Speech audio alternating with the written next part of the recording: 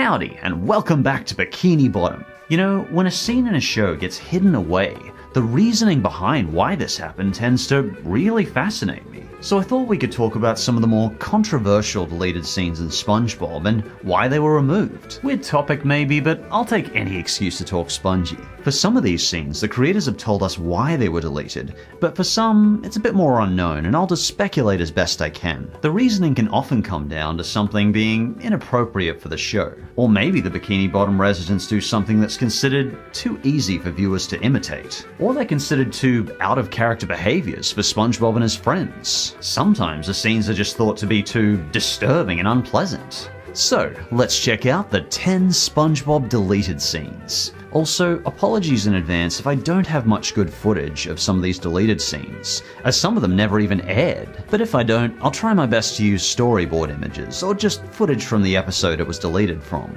Anyway, on to the countdown. Number 10. Someone's in the kitchen with Sandy. Someone's in the kitchen, I know. This episode is pretty notorious. It's considered one of the absolute worst Sandy episodes, and it certainly left a sour taste in my mouth too. We mostly spend the episode seeing Sandy humiliated in front of the town. What in Neptune's ocean is that repulsive thing? That's Sandy, Plankton, and shame on you. She looks perfectly fine. Besides, who are you to judge, you green deformed amoeba? You see, Plankton steals Sandy's fur coat, and poor Sandy is forced to strut around the town in her underwear looking for the culprit. The deleted part? Well, originally Sandy was going to be completely naked. No bra, no swimsuit, no nothing. But her design was later revised from this, and they gave her underwear back. As a result, you may have noticed a gaping plot hole in the episode when you first saw it. Everyone's calling her naked, despite the fact she's still wearing her underwear. Look at a naked chipmunk. A hairless goat! A nudist ferret! I mean, if she popped down to the beach to sunbathe, she'd look perfectly socially acceptable. There were some minor other scenes deleted too.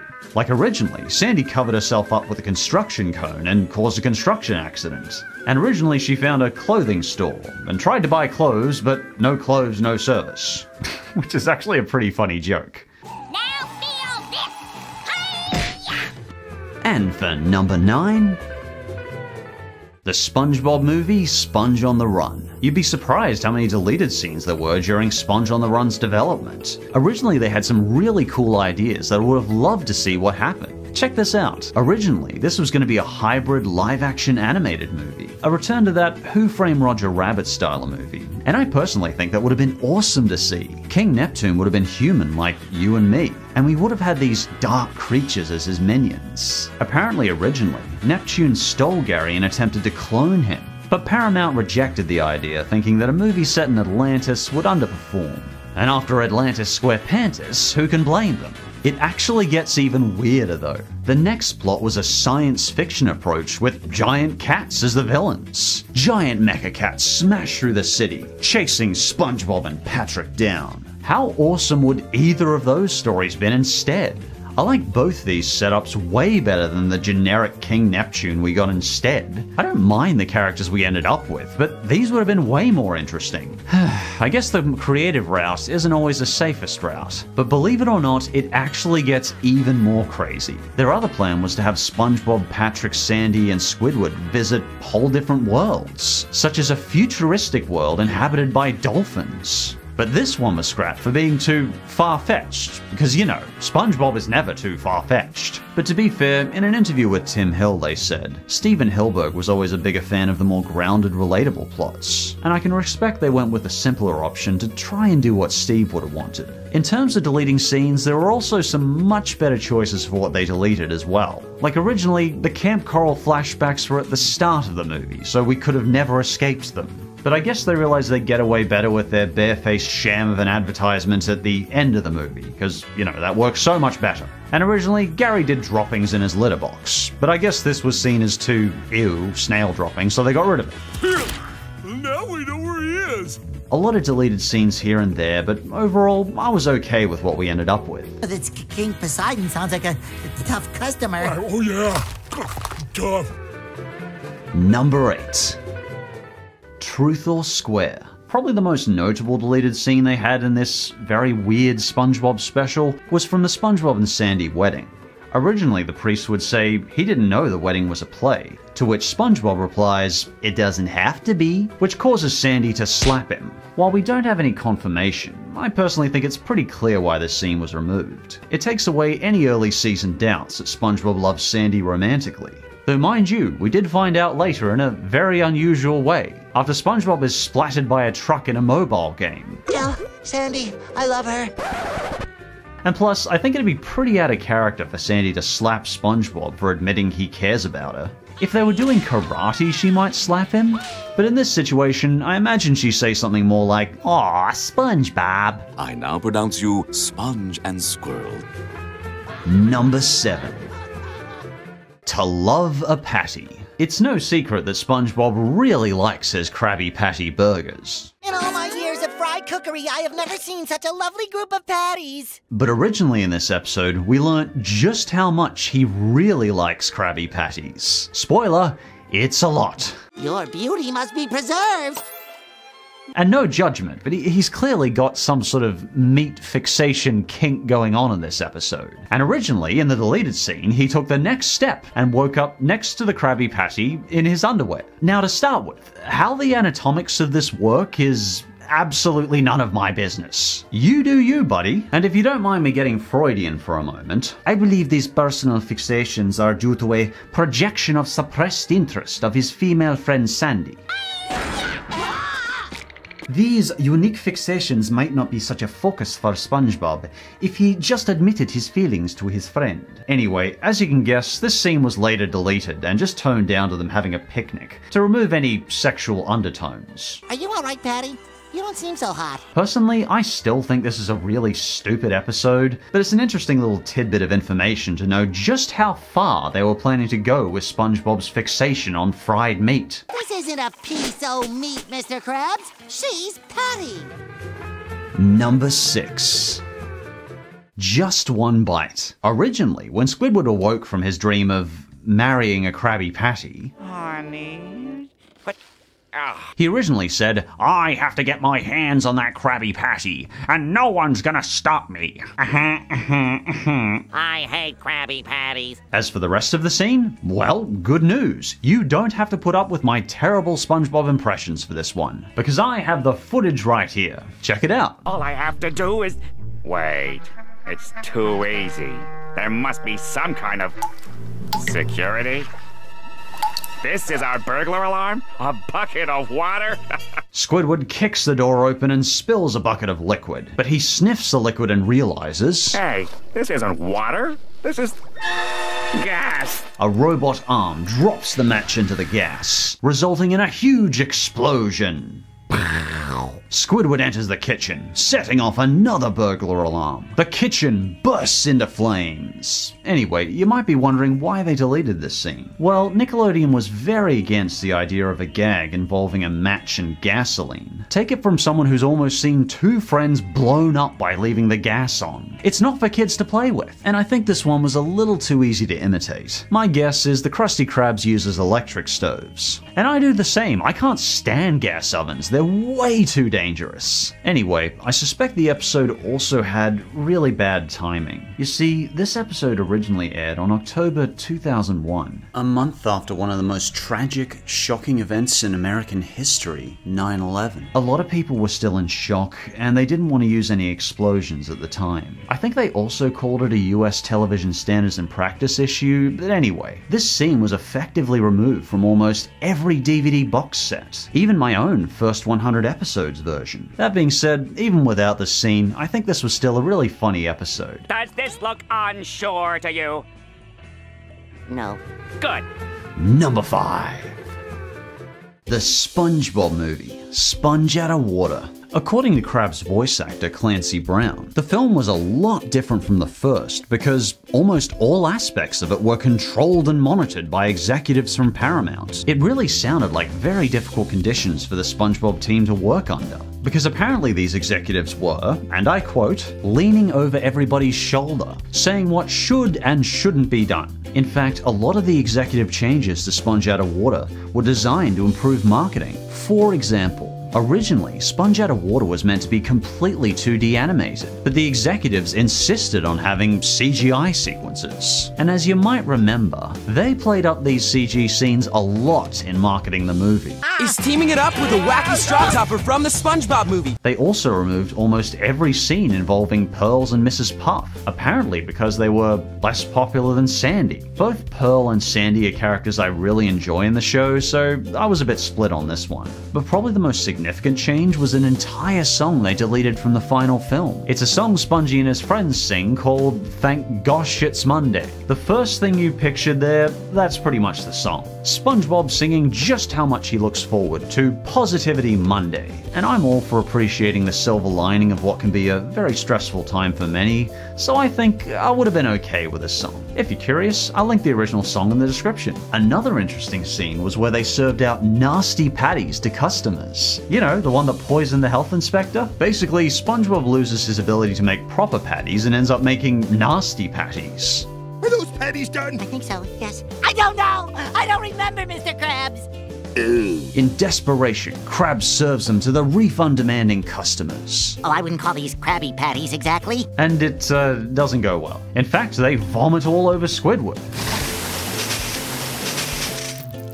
Of course. No surprise, sources say this scene was removed for being too gross. Their words, not mine. They thought it wouldn't be pretty if a customer ate a nasty patty after all these years. But despite a lot of corporate oversight, I think the movie turned out okay. You're okay in my book. Aw, shucks.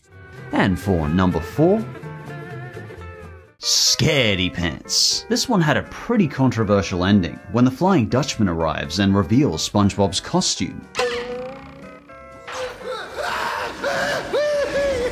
If you don't remember the episode, basically what happens is, Spongie's really excited about Halloween and tries his best to dress up to scare people, perhaps trying a little too hard. You might remember, he essentially turns himself inside out, with his brain exposed. No surprise, this terrifies the Dutchman and the entire Krusty Krab restaurant.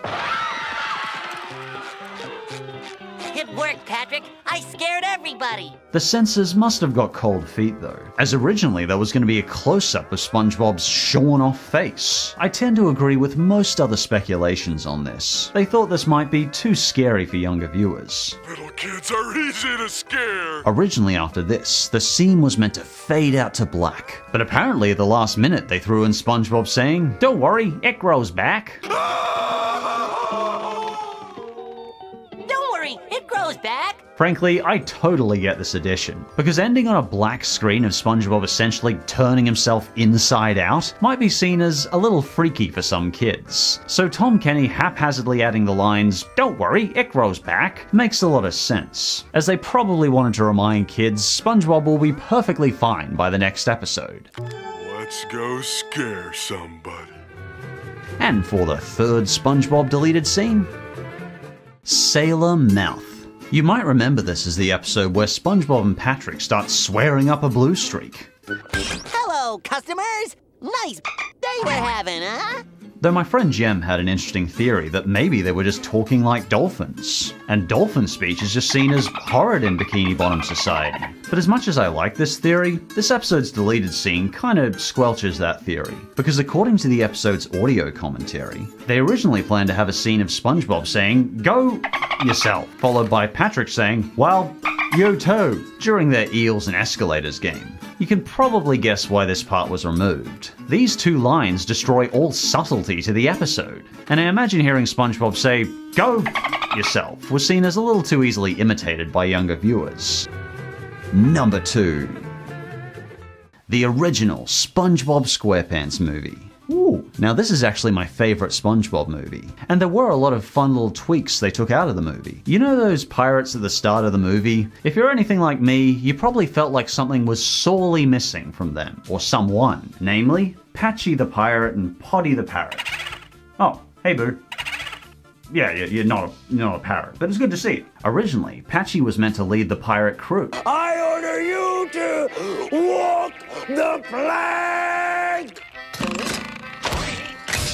I mean, who else would take them all to SpongeBob the movie? You what? Frankly, I would have loved to see Patchy in this movie, but in the final film, he was replaced by Captain Bart the Pirate. This left me wondering, why would they ever take Patchy out? Well, I forget this sometimes, but Patchy has a kinda niche appeal. According to showrunner Vincent Waller, they thought the intentionally low production values on Patchy might scare the quote-unquote movie folks. I definitely get this decision, but it's still a shame, because to me, Patchy felt like the missing piece from the original SpongeBob movie. Tom Kenny as Patchy the Pirate was a familiar face I wanted to see greet me at the start of the movie. Why not just put Patchy in a decent costume? Anyway, there are a whole lot of more minor changes to this movie too. Small things, like SpongeBob referring to the Goofy Goober staff as bartenders when he asked for another drink. Waiter, let's get another round over here. My guess is they scrapped this line because it's too related to alcohol consumption at a bar.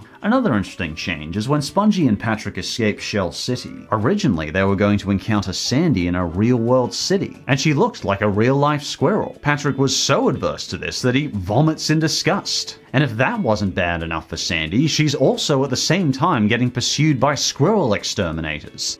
Jeepers, the writers really had it out for Sandy in this movie. She's clearly not welcome. It makes you wonder why she came back to land to visit at all. Maybe she's got family in there. Makes sense. Anyway, there's one other big surprise Spongy and Patrick run into in the big city. Human versions of themselves. And frankly, I still think this would have been really neat to see. It's hard to even picture Spongy and Patrick as humans, so I guess for now, the closest we're gonna get is the trusty slab. All right, troops, prepare to be deployed.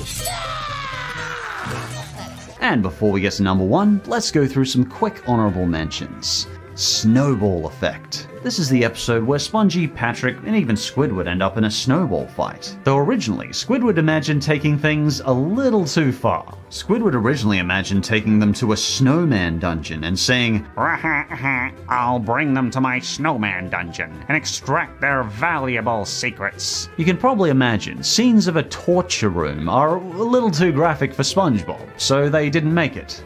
Dying for Pie. You might remember this episode as the one where Squidward thinks SpongeBob is going to blow up. So they spend time together in what Squidward thinks is Spongy's last day on Earth. You might remember there was a kinda gross open heart surgery scene in this episode. Originally, Squidward asks, Are you sure you should be poking it like that? to which SpongeBob replies, Who's the doctor here, me or you? and blood ruptures out of Squidward's heart. Ugh. Nervously, Spongy plugs up the hole.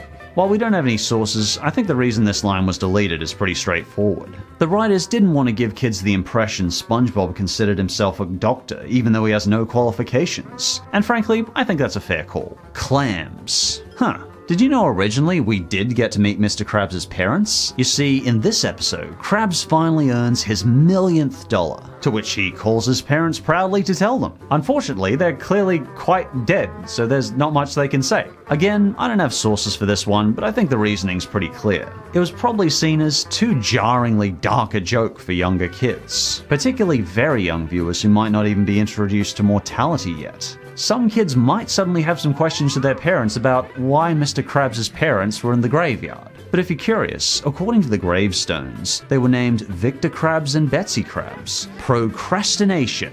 You might know this as the most relatable episode in all of SpongeBob, because SpongeBob very accurately shows what it's like to be distracted while you're trying desperately to get yourself into your work or schoolwork. Originally, for 13 years, 3 scenes are removed from this episode. That was back in October 2006. 13 years later, though, they were allowed back on Nicktoons. Better late than never, I guess. Originally, SpongeBob looks out the window and sees Patrick rubbing lotion on Sandy, who says, "Come on, SpongeBob." Apparently, this scene was removed because it looked like Patrick was unhooking Sandy's bikini, but I saw the original airing and I never got that impression. I just thought he was giving her a shoulder massage. Originally, SpongeBob exercising was removed as well. Because get this, apparently SpongeBob's nose moving up and down looked obscene. The third scene they thought was a bit too much was a scene of a car crashing into a wall. Apparently Nickelodeon feared the kids might try to imitate the crash? Well, yeah, fair enough. Though personally, I think most kids are smart enough to never try anything like that. Oh, yeah. Whatever happened to SpongeBob? Probably the biggest change to this episode was the removal of the Who Bob What Pants theme song, which I thought was a shame because this song legitimately made me smile when I saw it. Maybe they didn't want to mess with the original song? Beats me. F-U-N. I think this one's been mentioned before, but apparently Plankton originally pointed his gun out and said, "So what happens if we shoot him?" pretending to fire his net like a rifle. SpongeBob responds, "You don't shoot him." Again, I get this one. Firearms references in SpongeBob probably weren't looked upon well. Anyway, on to number 1. And here's my number 1 favorite SpongeBob deleted scene. Red Mist from SpongeBob and Random Land. Now to start with, I gotta say, I love this new episode. Almost everything about it, but whoa, this deleted scene caught me by surprise. So if you don't know, the Krusty Krab gets a delivery to Random Land, which you can reach by walking around randomly. There's so much to unpack in this episode. For now, let's just roll with it, and I'll review it at a later date. So as you might have guessed, Random Land is a place where seemingly anything can happen. Basically though, in this discombobulated, backwards, random world, originally SpongeBob and Squidward did indeed encounter something very random and unexpected. Just a heads up, very mild jump scare in this next scene.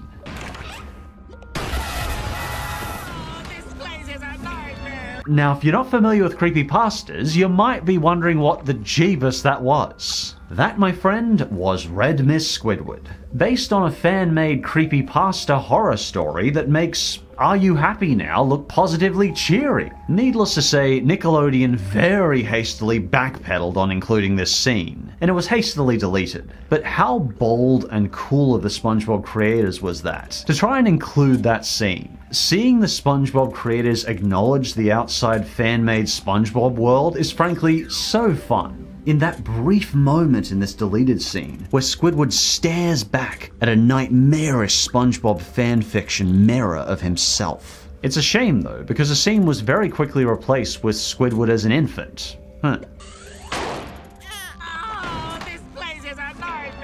But the SpongeBob crew really wanted to do a Red Mist reference, and to me, that's really cool. To quote the artist who drew it, Adam Paloian, pardon me, I hope I'm pronouncing that right, the show's crew wanted reference to a truly silly, trying to be dark fan fiction. I'm looking forward to discussing this strange but awesome episode further in another video. Mission accomplished. Anyway, I'm normally pretty bothered by shows excessively cutting scenes, but I gotta say, I can see the SpongeBob crew put a lot of thought into whether to remove these scenes. And sometimes it's just time constraints. A quote I personally try to take on board all the time is, "You're not done when there's nothing to add. You're done when there's nothing to remove." And I think that mindset's no exception here. And just a heads up, I'm definitely doing another SpongeBob video soon. I just had too much fun with this one. So if you like my SpongeBob vids, stay tuned. So until next time, thanks for watching, and I'll see you when I see you.